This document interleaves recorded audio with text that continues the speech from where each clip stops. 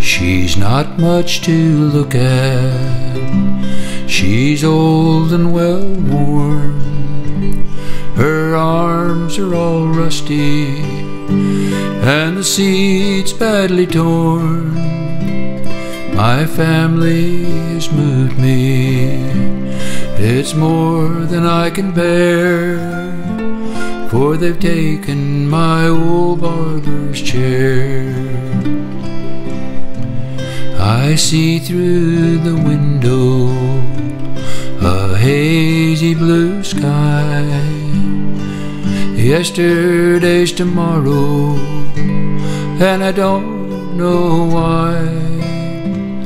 But there's one thing they want that I never can spare. That's my memories of my old barber's chair.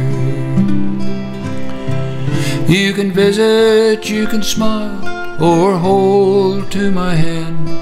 They say I won't know you, but I know that I can.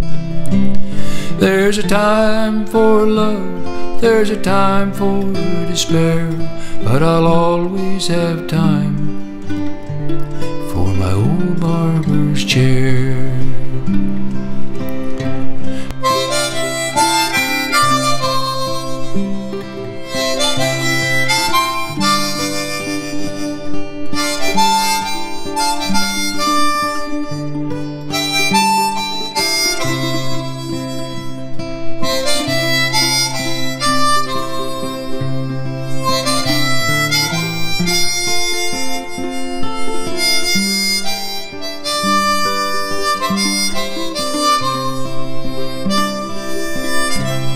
I remember the young sons that dads would bring in. Dad said, "Cut her short, Joe," and the boy would just grin.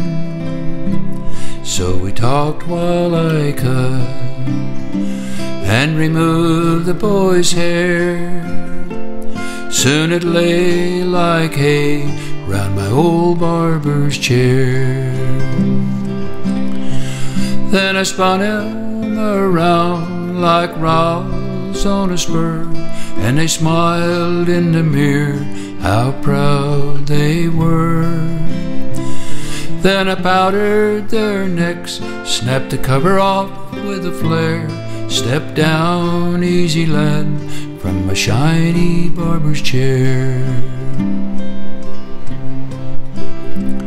We told stories of hunting and wives gone astray, politics and the weather and news of the day. We talked of religion and the value of prayer, while sitting on the leather of my fine barber's chair. Now they feed me and roll me in this damn chair with wheels. It no longer matters what this old fellow feels. The old woman on the sofa sits with unbending stares, but she can't steal my memories of my old barber chair. No, she can't steal my memories of my old